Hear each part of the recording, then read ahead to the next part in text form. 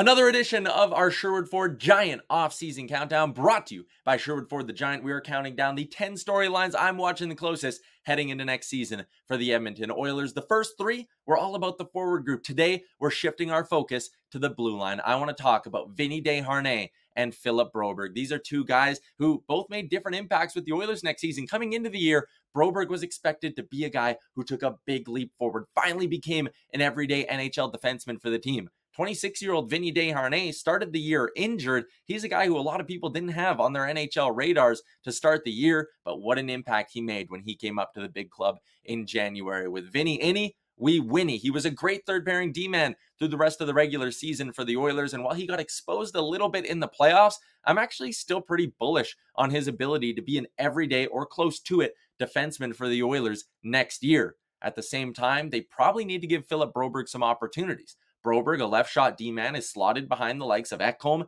Nurse, and Kulak on the depth chart, but Ken Holland has been vocal about the fact he believes Broberg can play his offside and be on the right side of the Oilers' blue line. As a former top 10 pick, it's about time that Philip Broberg starts taking some serious steps forward, and if that doesn't happen in the first few months of the season leading into the trade deadline, I think they may use him as trade bait to upgrade their roster at next year's deadline or maybe next summer as well. It's go time for Philip Broberg as a prospect, and I think the Oilers need to give him every opportunity they can early in the year to see if this guy can take a massive step forward. Vincent Desharnais is fine. I like the fact that there's some competition for that third pairing spot. The Oilers are going to need one of those two to take a big step forward, or else come trade deadline time, a right-handed or defenseman who can play the right side is going to be number one on Ken Holland's list. A solid third pairing would go a long ways. Brett Kulak is very good, but they need to have a partner who can help him out. One of Broberg or Desharnais need to be that guy for the Oilers next season. Let's be honest.